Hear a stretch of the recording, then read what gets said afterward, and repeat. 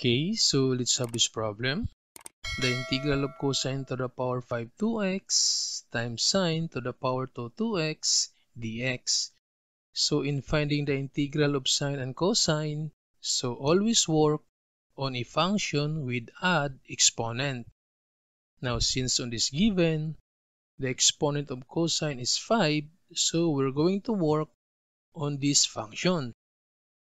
So just bring down this integral of sine squared 2x. Then for cosine to the power 5 2x, we need to extract 1. So this becomes cosine to the power 4 2x times cosine 2x dx. Then continue working on this function. So we have the integral of sine squared 2x, since we can rewrite this one as cosine to the power 2x to the power 2. Then bring down this cosine 2x dx. And we have this identity that cosine squared theta is equal to 1 minus sine squared theta. So therefore, this cosine squared 2x is equal to 1 minus sine squared 2x then to the power 2 times cosine 2x dx. Then expand this equation. So we're going to use this SMS method. So we have the square of the first term. So the square of 1, that's 1. Then multiplication. So 2 times negative sine squared 2x times 1.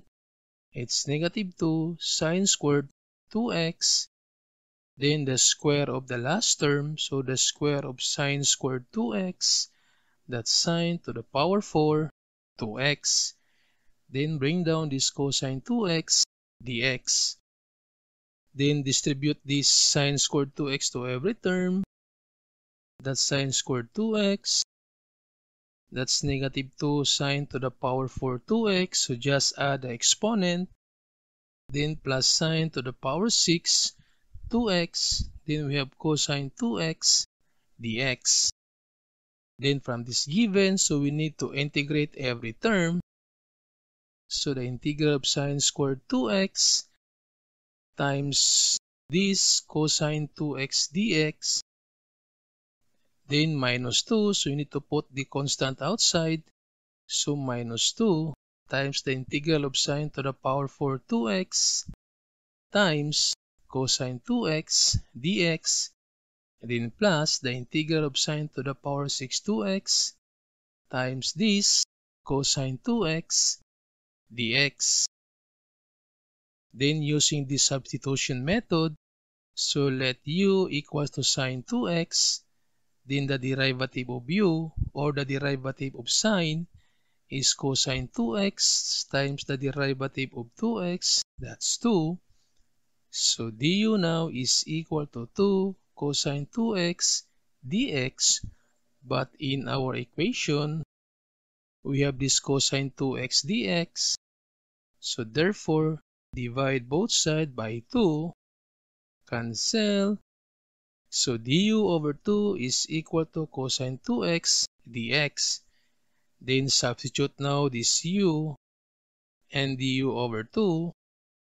Since in our first term, we have the integral of sine squared, since the exponent of sine is 2, so therefore, that's the integral of u to the power 2 times this cosine 2x dx is equal to du over 2.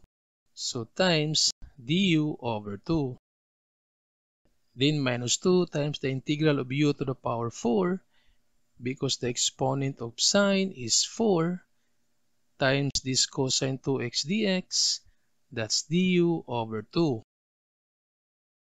Plus the integral of u to the power 6, because the exponent of sine is 6, times du over 2. Then simplify this equation. So put this denominator outside. So that becomes 1/2 times the integral of u squared du. Then this denominator outside. So that's negative 2 over 2 times the integral of u to the power 4 du. And this 1/2 times the integral of u to the power 6 du. Now, since the integral of u to the power n du is equal to u to the power n plus 1 over n plus 1, so therefore, this u to the power 2, so plus 1 for the exponent, that's u to the power 3 over 3. Then this negative 2 over 2, that's equal to negative 1. Then the integral of u to the power 4, so plus 1 for the exponent, that's u to the power 5 over 5, plus 1 half.